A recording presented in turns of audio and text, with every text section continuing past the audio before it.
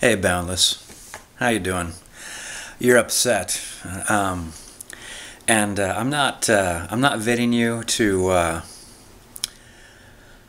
I think I'm vetting you to give you some of my thoughts on what you said, and I think it'd be really hard to express myself without it coming off as sounding like advice or you should do this. You should get a dog. But I don't want to tell you what you should do. I can't. I don't know. Um, but I mean, I couldn't even. I could say that I've even had the exact same thing happen to me. Um, but I can't say, well, this is what I did, because I'll feel differently about the exact same thing. So I guess that's some sort of disclaimer.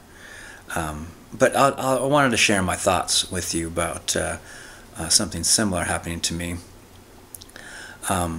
Also, I've become aware that sometimes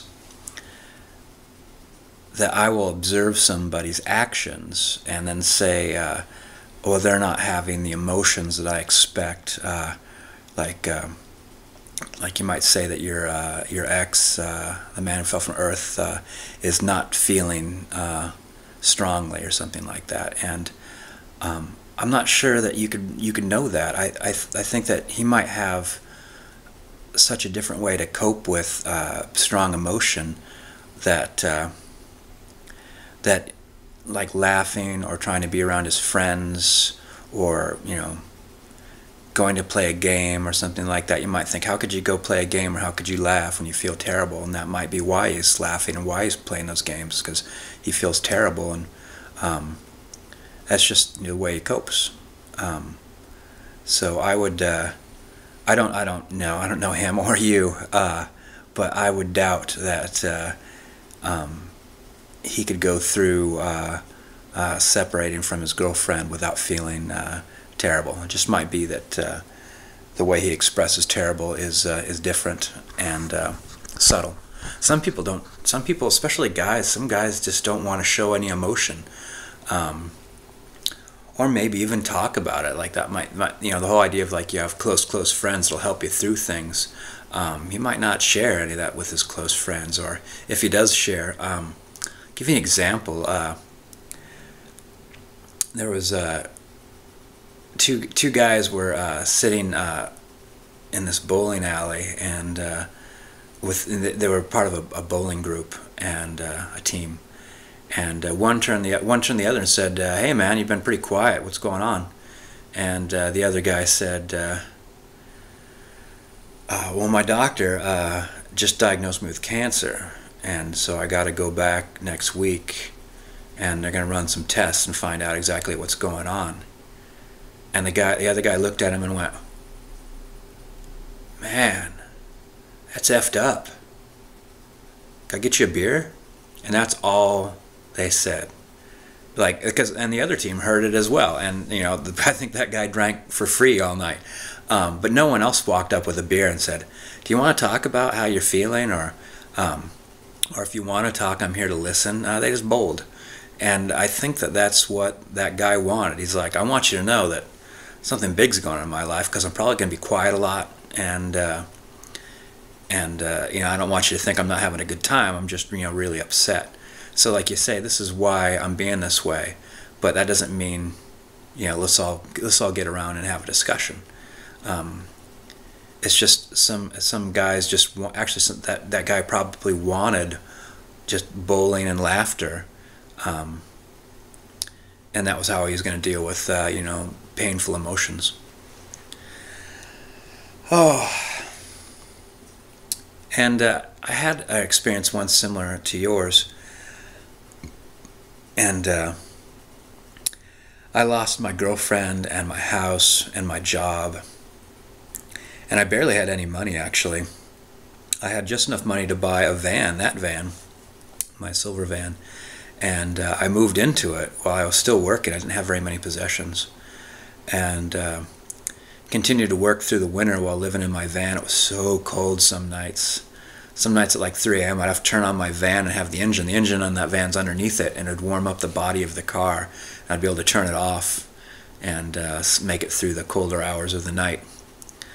And then as the weather got warmer, I quit that job and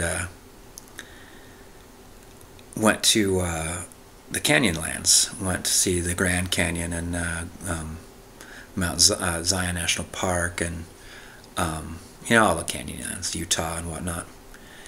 And I think because I was able to separate myself so completely, this is how I dealt with it. So I separated myself so completely from all the things that were bothering me, because it was the same thing actually. My friends were her friends, but actually her friends were her friends, so they weren't my friends. And she took steps to make sure that stayed the case.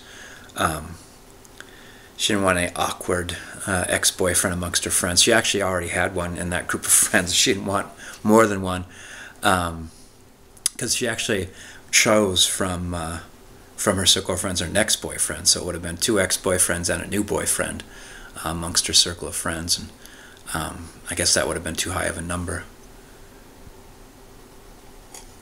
Now, I don't really see what kind of awkwardness I would have added, because her new boyfriend was her ex-boyfriend's best friend. Yeah, I imagine I wouldn't even have been a blip on the radar. Oh man. But yeah, that's how I coped with it. I was going through like hardcore, heavy-duty negative emotions, and I just went about having an adventure, taking cameras and smiling and waking up with beautiful vistas out my front windshield. I'd pull up at a place at night and maneuver my van around and angle it if I could, so that when I woke up in the morning, lifted my head up, I'd be looking straight out the front windshield and see something amazing. And so just a summer of traveling, I was able to have such a separation in my mind of so much experience between of then and my past, that when I came back, even though it was a short period of time, I felt like it happened a million years ago, and maybe even to somebody else. And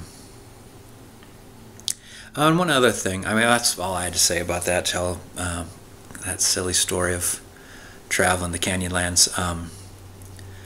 But I don't know if I mentioned this to you before. Like your desire for friendship, or I think that you're almost Grail-like feelings towards friendship. I wonder if you've ever experienced something like that. The whole Sex in the City, or Friends, that whole TV-like group of friends where some sort of magnet's holding them all together, and you're not quite sure what it is, because everyone's arguing, having fights, and having fallouts and misunderstandings, but yet they never, it's just all over with. It seems to me that I've experienced things kind of like it, but the things I've experienced kind of like it were like those guys at the bowling alley. Just a really kind of superficial, how you doing? And I don't mean how you doing. I just mean you say, hey, I'm doing great. How you doing? I'm doing great. You want to go for a bike ride? Let's go for a bike ride. Where should we all go? Well, we've all decided. That whole thing of like, that there's no I in group. Yeah, you could hang out with a lot of people, but they don't really want to get to the friends thing, like that. They don't want to be friends for life. They just want to do fun stuff on the weekends, and then they got to go home and take out the garbage, and they got their job, and all those things. Like the whole priority of friendship, it's almost like an aside, not a lifestyle. I guess that's the thing. It's like the Friends and the Sex and the City. It's like their friendship is almost a lifestyle, and they're mega important to one another. That if it's at all possible, they're going to have lunch together as many times a week as possible, and make sure they call and check in and things like that. That's like, it'd be an amazing thing if that was a truthful thing.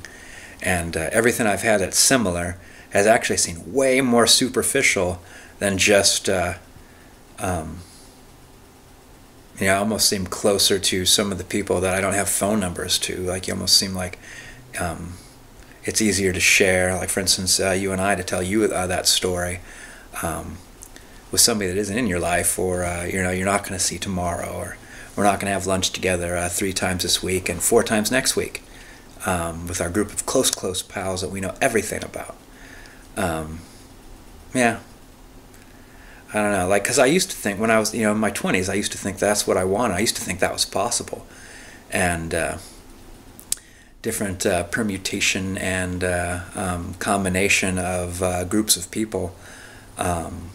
Or you see a group of people that you think is like that, and then you start to get to know them, and you realize, like, oh, you didn't know that about so-and-so? Like, I was on the outside, so actually people actually shared with me, and then when I got in, part of the group, I realized they didn't share with one another. Like, everybody had that, that glossy cutout of themselves that they showed to their friends, and their friends were a kind of escape, not a solution to anything, but an escape from the problems.